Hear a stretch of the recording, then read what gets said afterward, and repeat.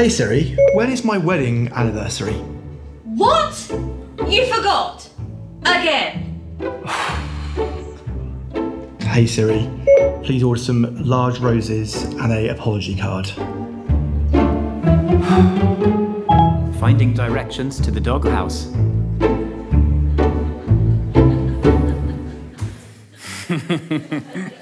Yes, we've been there, haven't we? Some of us. No, seriously, we have. It's great to see you. Welcome to all of you. If you are watching online, really, really glad that you're part of our service here today too. We are this theme, Hey Siri. Siri is this brilliant innovation where we can speak into our phones and we can ask a question and it comes back with answers. Sometimes it's verbal answers, sometimes it's websites that will help you to find the answer.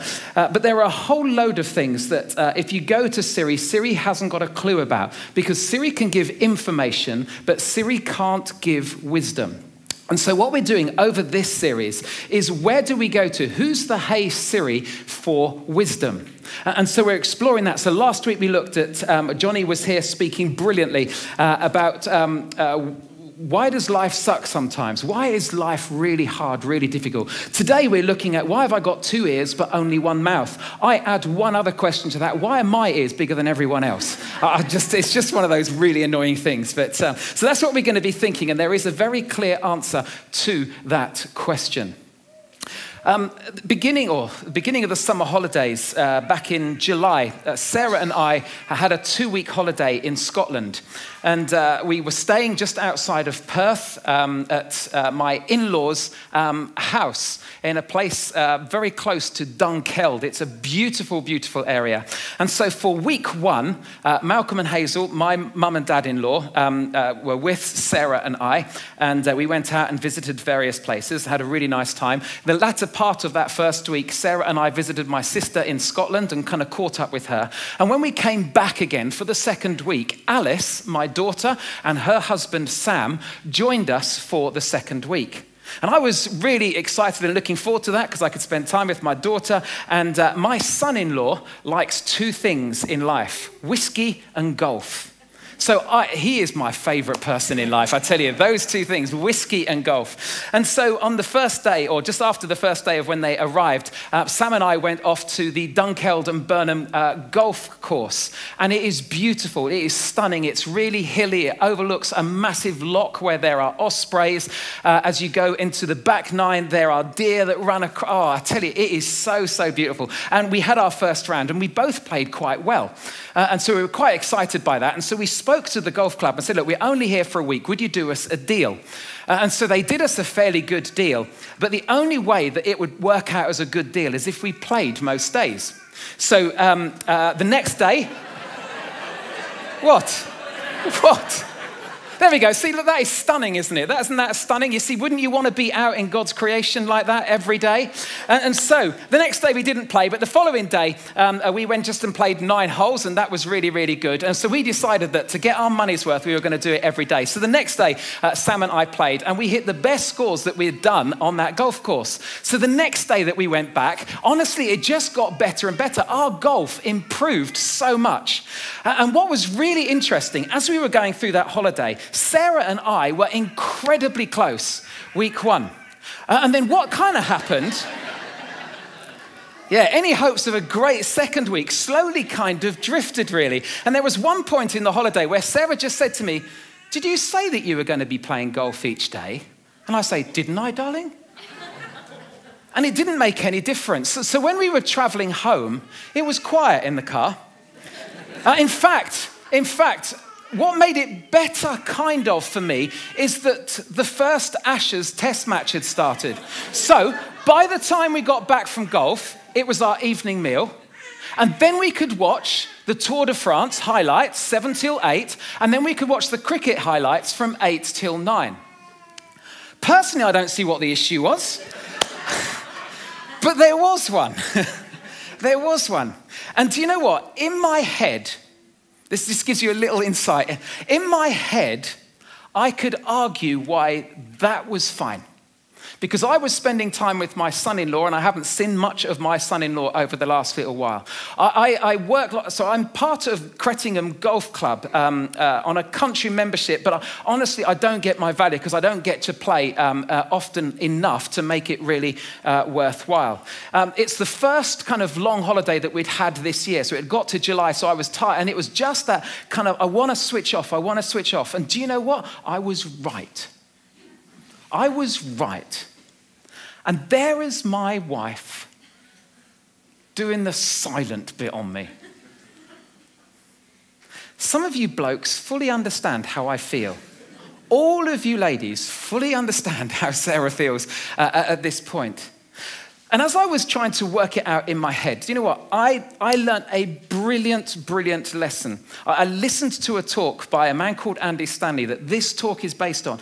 And he taught me something which I want you to get. And I want you to understand, because it will be the making of your marriage, it will be the making of your friendships, it will be the making of your family life. And it's this: being right doesn't make things right. That's what I found out. Being right doesn't make things right. Honestly, in my head, I was right. I was right. The next part is making things right makes things right. So I say again, being right doesn't make things right. Making things right makes things right. How do we do that? And this is where the question of why have we got two ears and one mouth, this is where this comes in so important in helping to answer the question. Because this little statement that I want to mention, honestly, every marriage, every family, every friendship should adopt this statement. So are you ready? This is it. Be quick to listen, slow to speak. Be quick to listen and slow to speak. Go on, say it with me. Be quick to listen, slow to speak. You liked the second part there, didn't you? Slow, yes. Be quick to listen and slow to speak. Why? I'll tell you why. It's because whenever conflict occurs between two people, whether it's husband and wife, whether it's friends, whether it's family, parent, children, whatever, whenever there is conflict, the one thing which we all desperately want is to be heard. We desperately want not just to be heard, but we want to be understood. And so when arguments take place, nearly always we are right, and we take the position that you've got to hear what I'm saying and what I'm feeling and what I'm thinking. And arguments flare up and shouting can start. Why? Because we don't feel heard and we don't feel understood. And so emotions take over and then the big rows take place. And what often we think is, in order to be heard, we've just got to shout louder. It's a little bit like my dad. My dad's just sitting over there. When my dad meets a person from a foreign country and they don't speak very good English, my dad just speaks a little bit slower and louder. And in fact, he speaks Pidgin England. Do you know where loos are? And then he'll just keep going over it because they don't understand, because they can't get it. And so just shouting louder actually doesn't make any difference. Be quick to listen and slow to speak. Do you know what? This can be a game changer for every relationship that you are part of. You see, what can you not accomplish if you're quick to listen, quick to understand the other person's point of view, and when you are slow to speak? Imagine feeling really understood by your spouse or your friend or your boss. Imagine you listening and really trying to work out, what are they thinking? Why are they saying those things? How can I understand where they are coming from? Now, that little phrase there, if you've been part of church for a while, or if you've read your Bible over the years, you will know that I have just pinched that phrase. And I've pinched that phrase from a letter that has once been written, which is incorporated within the New Testament. In fact, that phrase is 2,000 years old. It was written by a wise man, and his name was James, and that's the book, the letter that we are looking at over this series of Hey Siri. And James had a very famous brother, and his brother was Jesus, absolutely. Yep, that's right. So after the death and the resurrection of Jesus, the church established in Jerusalem. And the leader of the church of Jerusalem was James. Now, so basically, if you were to visit the church there in Jerusalem, he would either be leading the worship like Ben was or would be speaking like I am. He was the leader of the church. And James's life came to an abrupt end in AD 62. There was a high priest who was incredibly jealous of James. He didn't like James because James believed in the resurrection. James preached the resurrection. It's why James was a follower of Jesus, because he'd seen his brother come back to life. That's why he believed. And so everything was centered around Jesus' death and his resurrection. And the high priest of the time in Jerusalem, a man called Ananias, he was what's known as a Sadducee. And a Sadducee didn't believe in life after death. They believed that when you're dead, that's it. And there was James preaching a different message. And so he got the opportunity to be able to get James killed. And James was stoned to death in AD 62. But before he died, he wrote a letter. And the letter went out to a group of Christians who were struggling under the persecution of that time. And as part of that letter, James writes these words. This is what he says. Understand this, my dear brothers and sisters. So this is not just his immediate family. He's writing to a church. And as part of the church, part of God's family, he terms them as brothers and sisters. Here we go. You must be quick to listen, slow to speak, and slow to get angry. Now, some of you will be really used to these words here. You must be quick to listen. How can you be quick to listen? How do you do that? How can you speed up listening? Because that's what he seems to be saying here. And basically what he's doing, he's making a point and he's emphasizing the importance of when it comes to relationships, if we want relationships to work really well, our priority, first of all, because God has given us 2 ears and only 1 mouth, we are to be quick to listen. That should be our number 1 priority in our relationships. Quick to listen before anything else. Which, let's be honest, that is exactly what we want from other people, isn't it?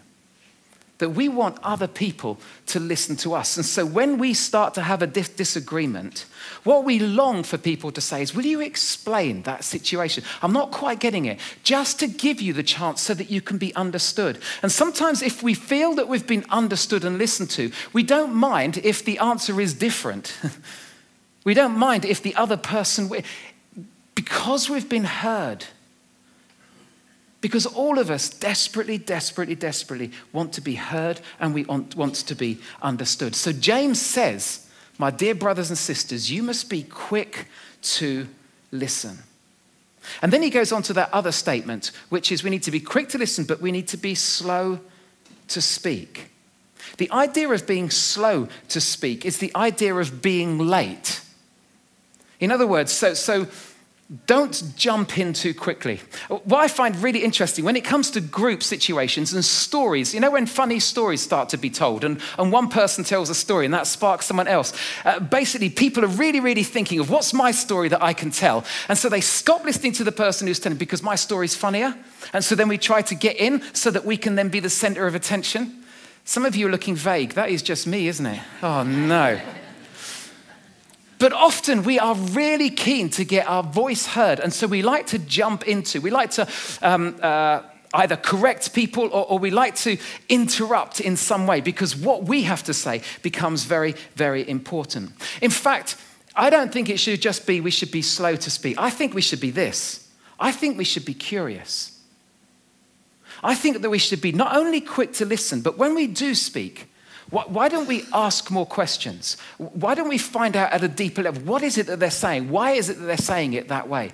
What's shaped their thinking on that? Start to become curious so that you can understand where the other person is coming from.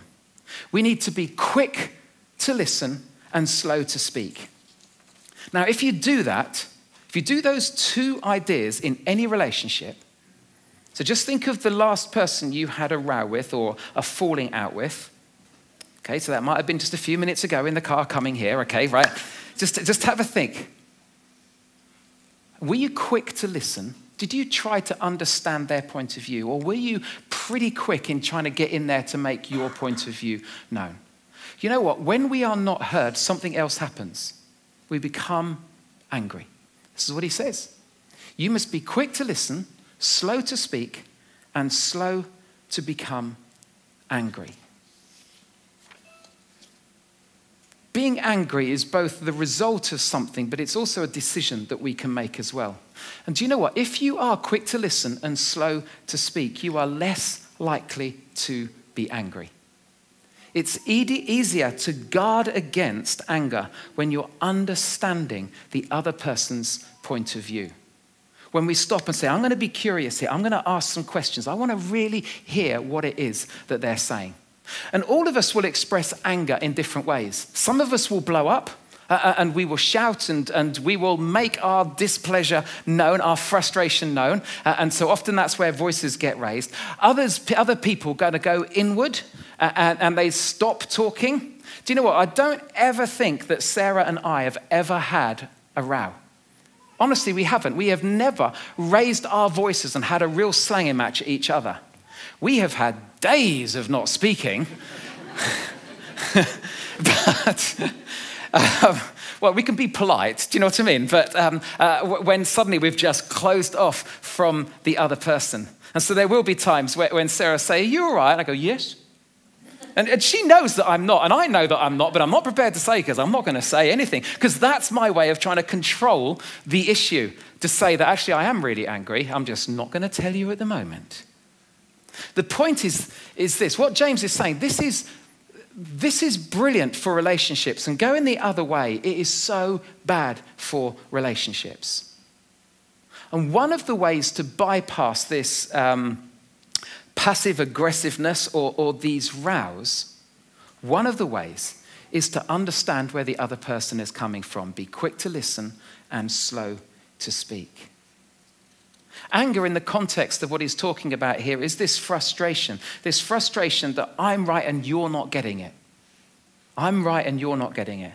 So going back to my golfing holiday, you know, I knew why Sarah was cross. Of course I did afterwards.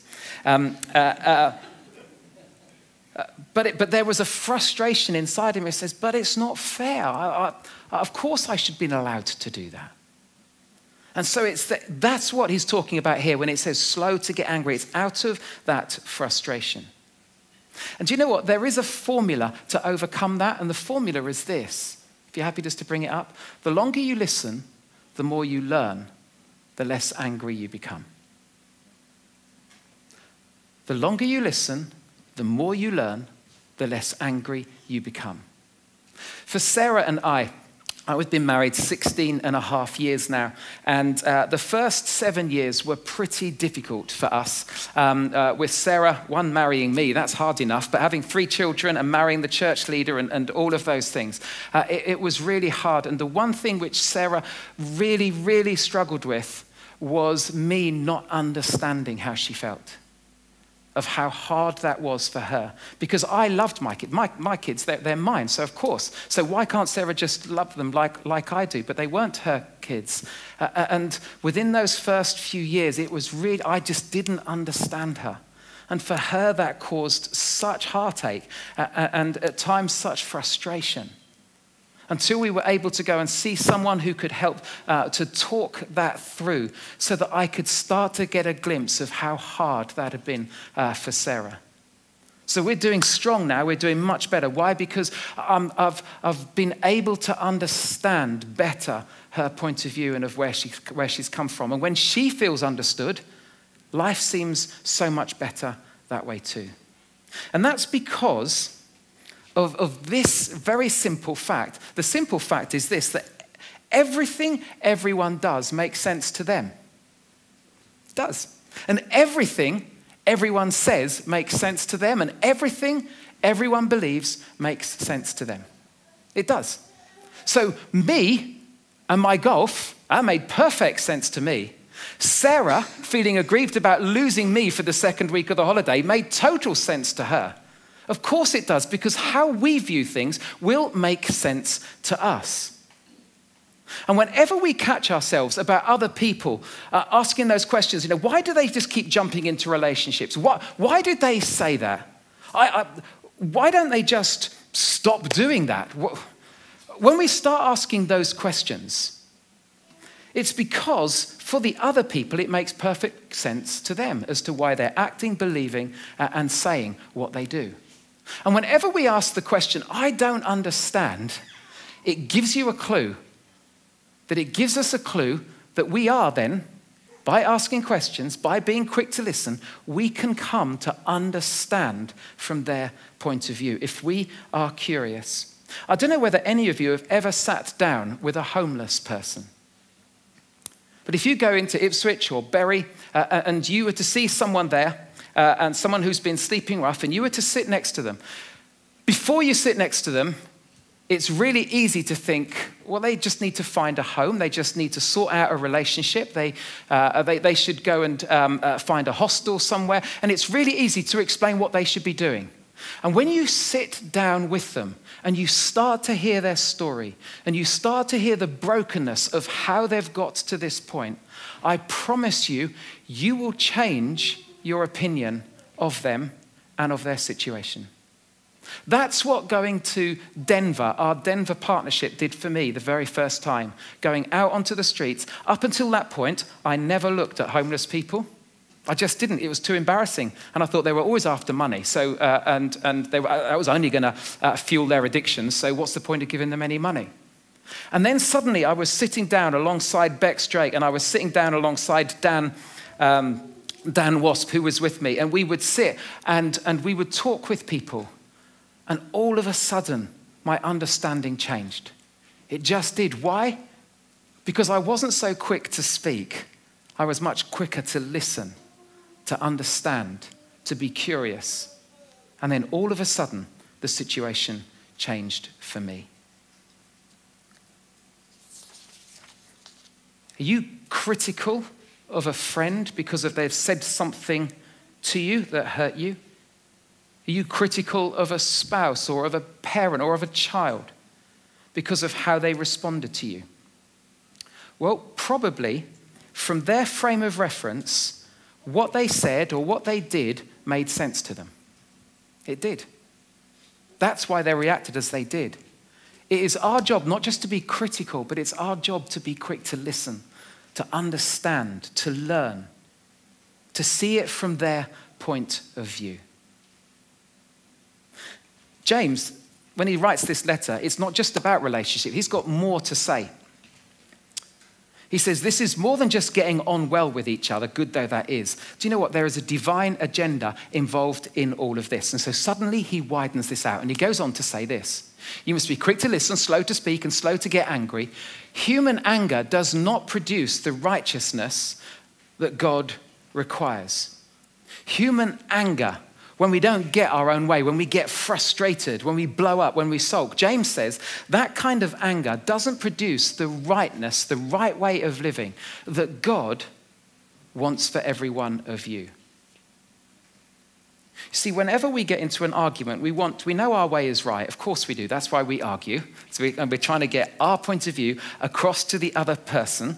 And so we'll raise our voice or we'll go silent, whatever, so that we can be understood and so that we can get our view across. And the problem is with that is that we think that we're right. Every time we think that we're right. And therefore, God must be on our side because God's on the side of right. And what James is saying here is that God is not on your side and he's not on the other person's side. In fact, God is not on any side when it comes to our arguments. What James is saying is that God wants for us a different kind of rightness.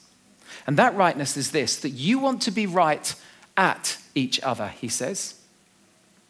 But I want you to be right with each other.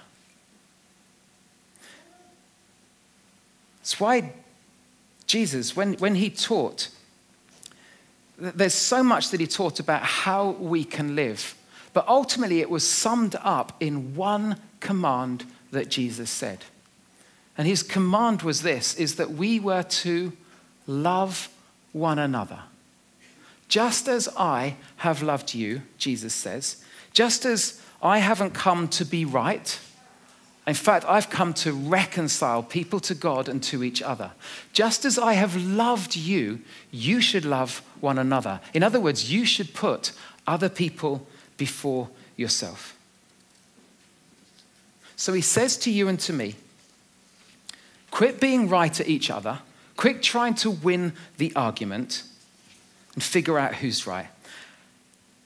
Approach it differently. And we say, how do we do that?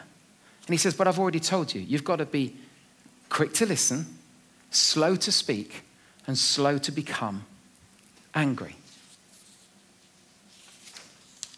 Then he goes on after this, James, and he finishes off by this little section by saying this. So, get rid of all the moral filth and evil in your lives. It's like, wow.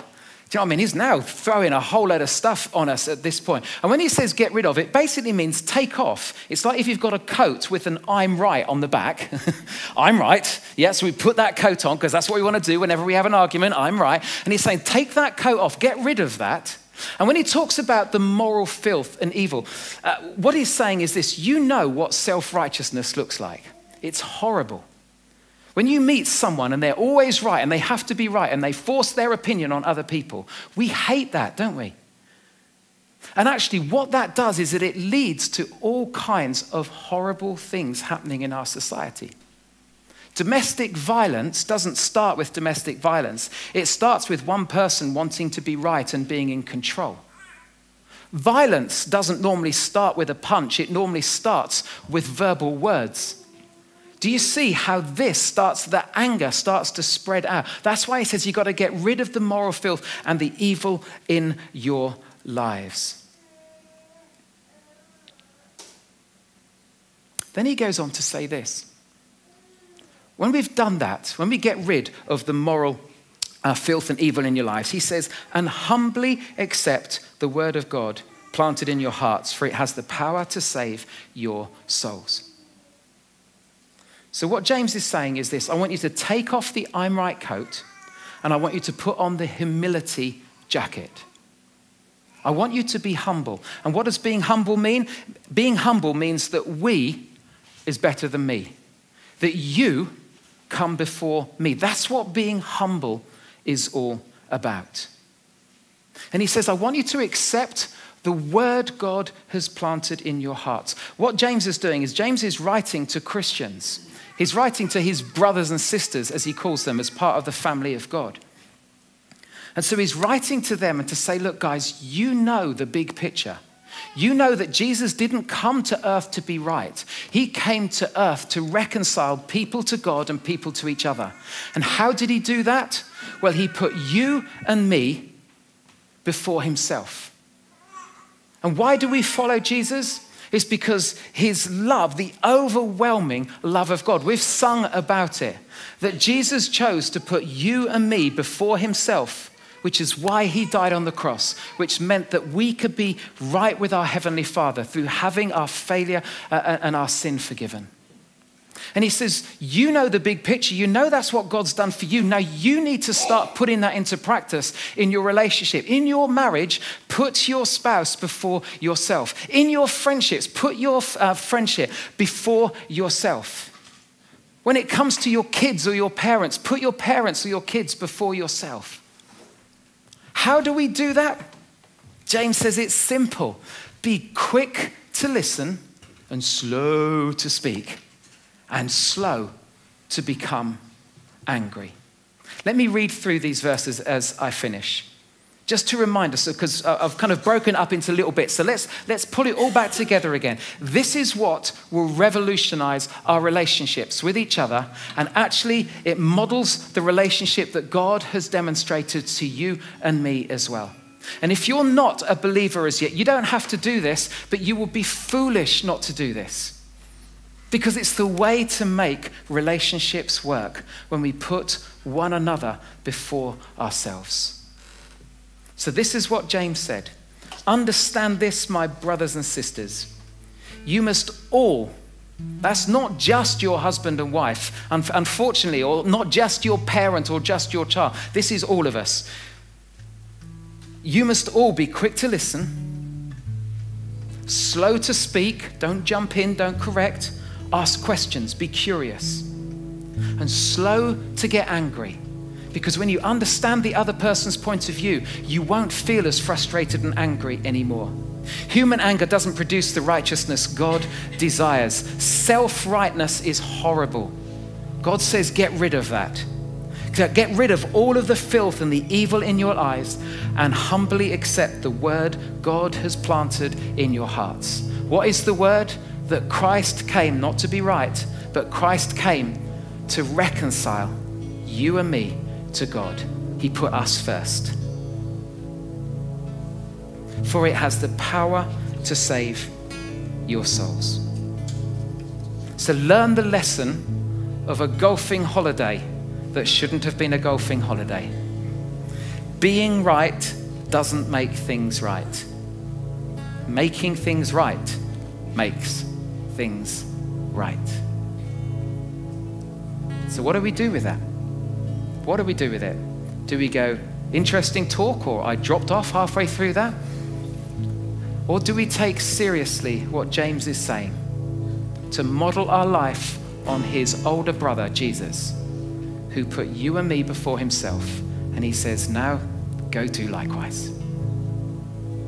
Let me pray for us. In fact, can we stand together?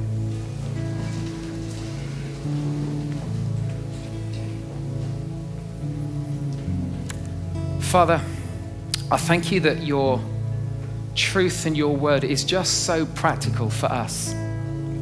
That, Lord, when we take it on board, when we apply it, it changes things so much. Lord, forgive us for those times when we argue the I'm right and use the I'm right card. Forgive us when we try to include you on our side to try and add a bit more weight to what we think. And Father, I pray that you would help every one of us, whether we are followers of Jesus or not, to help us to learn this principle of being quick to listen, slow to speak, slow to become angry. In fact, God, would you perform a miracle in the Brexit talks? And would you help some of those politicians to start being quick to listen and slow to speak, and certainly slow to become angry? For God, work that out in our family life, in our friendships, in our work. And help us to model what you showed to us, how you put us first. Help us to take an action, Lord, to start listening more, to ask those questions, to understand. I pray this, Lord, for your glory, because we want to reflect who you are as followers of you. In Jesus' name, amen.